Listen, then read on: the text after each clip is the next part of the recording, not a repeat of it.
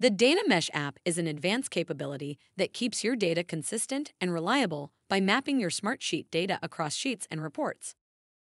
With DataMesh, you can automatically copy cell values or create cell links between sheets based on specified lookup values, copy and add data to add new entries in the source and target sheets, reducing duplicative entry. Leverage reports as a source to look up against an aggregated set of data, and more. To better understand what DataMesh can be used for, let's take a look at an example use case of using DataMesh to automatically populate customer information in an order sheet. Here is the order sheet.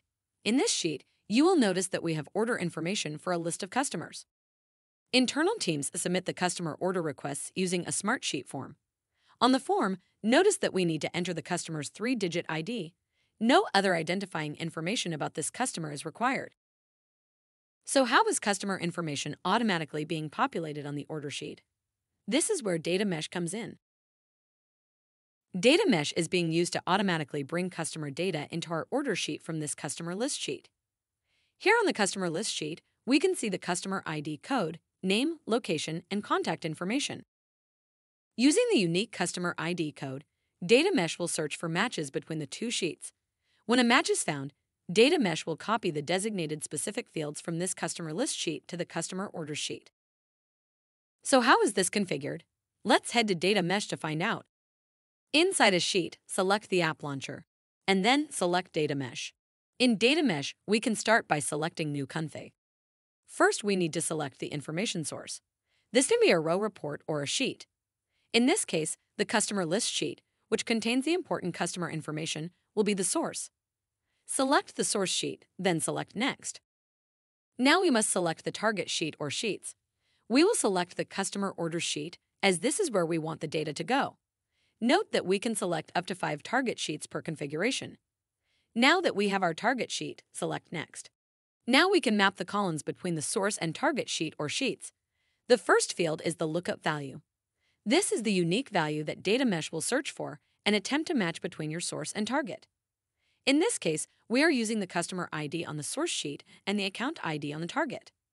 Note that the names of the columns do not have to match. DataMesh will only look for matches in the cells within those columns.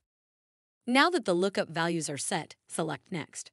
Now we will configure how the data should be moved between the source and target. Overwrite existing data in target sheets will do just that. We will select Yes so that if the customer name or additional details are ever changed, they will be reflected in our target sheet.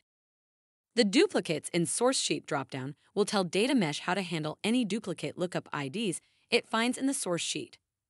Note that you can have it select the first match from top to bottom or ignore the entry and not write any data. We will select Pick First Match. Next, we set the data mapping format.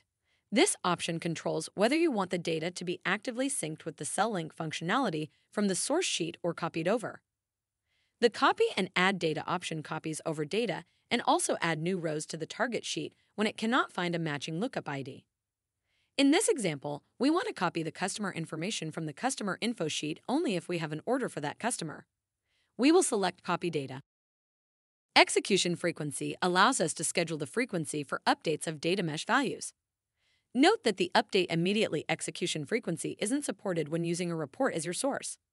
For this case, let's say that we need the data to update immediately. Lastly, we need to name our configuration. Let's name it Customer Information. Select Next.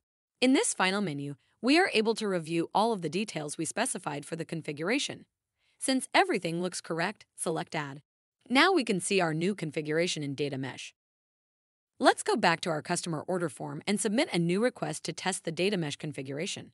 We will fill out the form, making sure to use a valid 3-digit customer ID number, and then select Submit. Here we can see that the new submission has appeared at the bottom of the sheet and that DataMesh has already brought in the key customer information. DataMesh configuration setup is complete. Are you ready to start using DataMesh to eliminate typos, duplicative data entry, and unnecessary work? Check out the DataMesh learning track to get started.